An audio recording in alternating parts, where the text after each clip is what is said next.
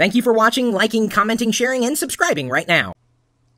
A few weeks ago at geeks.pirillo.com, when we hit 7,500 members, we gave away 10 of these Microsoft LiveCam VX 5500s, courtesy of Microsoft, at least their hardware group. They blogged about it on the Windows Vista blog, and we got a handful of new geeks registered there. I'm happy to say that we are now 1,500 geeks richer than we were at that point. We're now at 9,000 registered geeks, and I just wanted to show you a bit about this particular webcam and what I think makes it interesting and certainly compelling. I mean, beyond the fact that it is a webcam. It's got Microsoft's brand on it. I've always appreciated Microsoft hardware, and really found it to be a bit of a challenge when moving away from their brand of hardware, specifically in keyboards and mice. I'm now using Apple's wireless keyboard and Apple's Mighty Mouse on my primary machine here, and then I've got my HP TouchSmart PC with the Optimus Maximus keyboard and the wireless mouse that it came with, and it's all black and it's all dark, and I love how everything matches over there at this point in time. The HP TouchSmart that is just off screen. So what makes this particular webcam interesting is that the faceplate is interchangeable. At this point, you can use either a red faceplate, a blue faceplate, or a white faceplate.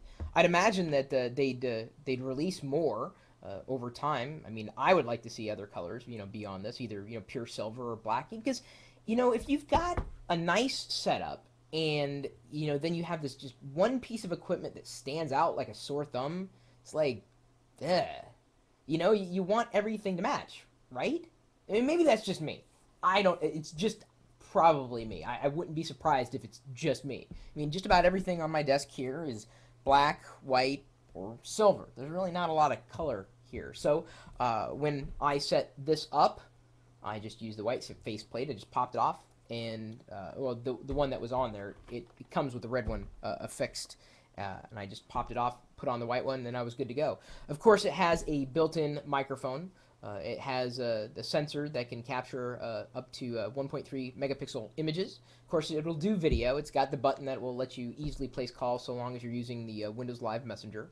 However, I think more interesting to me is the compact nature of this particular model, insofar as you can twist it around and also push it down upon itself. So it's very thin. So when you're traveling, it's thin. Of course, then you still have to kind of wrap the cable around and around and around, or tie it in some other way. But the fact that the profile, when collapsed, is rather skinny, makes it really suitable for moving around, if that's something that you do. It sits on the back of, and this is something you have to watch for with webcams of any variety, something that allows it to sit on the top of a screen. So I could position it here.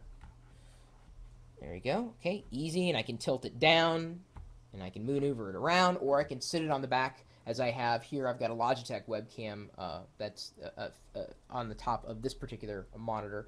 Some webcams don't have that, and so it's an all-in-one piece. I mean, the USB cable does not detach, so there's no chance of you losing it.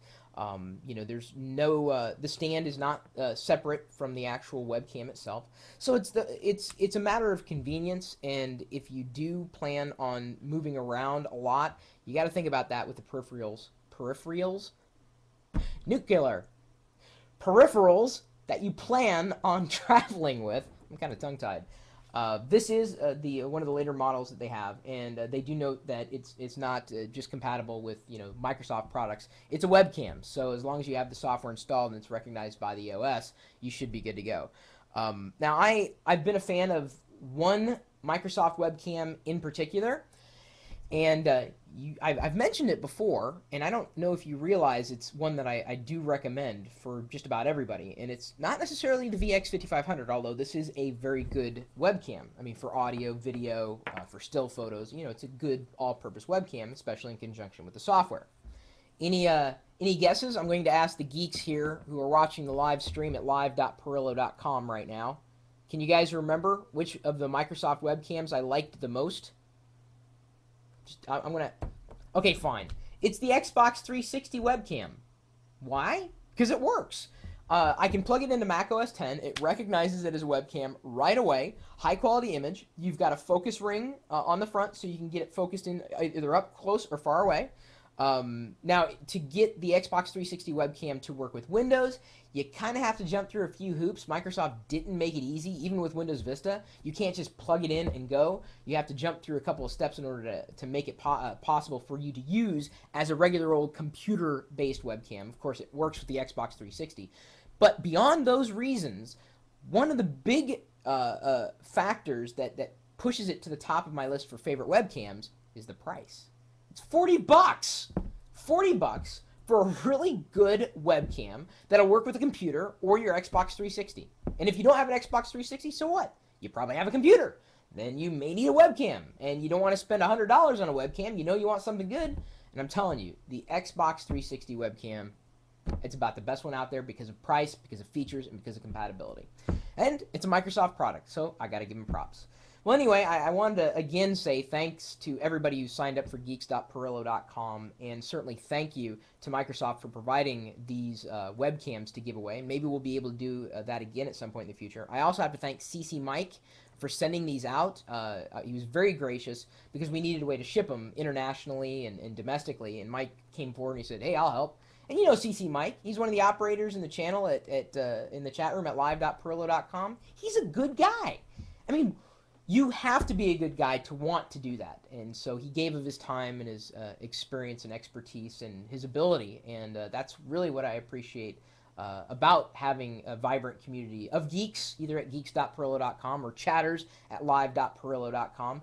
And, you know, that's kind of what it's all about. I mean, yeah, I use the word geeks because I am one. I enjoy hardware, software, talking about all sorts of solutions. No matter what kind of geek you are, you're more than welcome to join us in either place. At the geeks.pirillo.com, where you can upload photos, video, audio. You can create your own profile page. You can invite friends, make groups, join groups. There's forums. You can create your own blog. There's a lot of things you can do there. And then, of course, you can also stop by the chat room. And, you know, it's easy to get to. I've already mentioned where you can get to it a couple times in this particular recording. I'm recording this video live because I've got a live video feed that incorporates the chat room.